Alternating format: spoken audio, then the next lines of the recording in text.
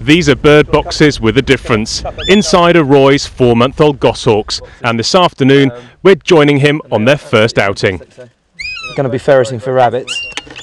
There's a few partridges on this particular farm, so we'll run the dog on those and see if we can maybe get a point or two. With the game birds, they'll be a lot keener than they will be for the rabbits. With all goshawks, they love the excitement of a game bird bursting out of the cover, so that really does get them revved up. They'll fly game at a slightly higher weight than they will rabbits or hares.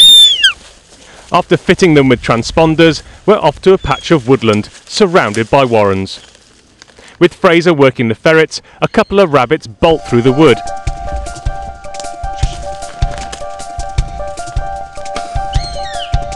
Roy's friend Steve Field joins us with his red tail, a bird of prey which originates from the Americas and is similar to our common buzzard, but more aggressive.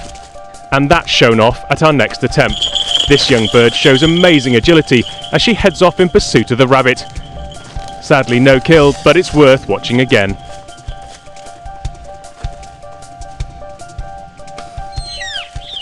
The ferrets have now worked the small wood and we head off into open country, and Atos takes over from the ferrets.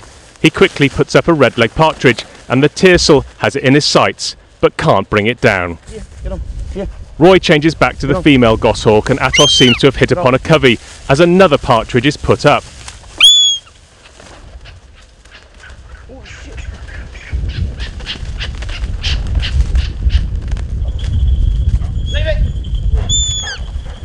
And this time, one's in the bag. So what we're going to do now is just give a reward from the partridge. We'll give a reward by letting her have a little bit of chick on top, and then what we're going to do is just trade her up onto the fist. Thank you, darling. So we're just letting her have a little bit of a feed so she thinks she's getting food from the partridge.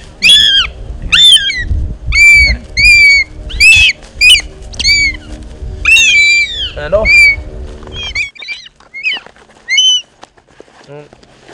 Partridge in the back. Just across the field and the female goss has another one down. Too quick for the camera, but not for her. After a break we're back on the rabbits and the red tail is off once again, but this time it's not dodging trees, it's running out of field.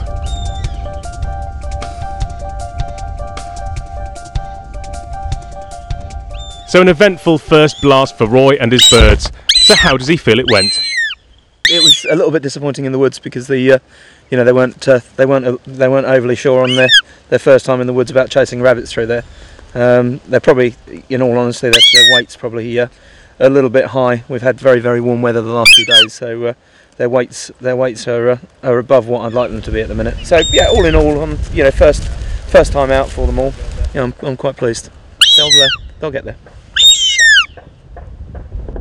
Next time on Field Sports Britain we see how Roy got his gosses ready for their big day out.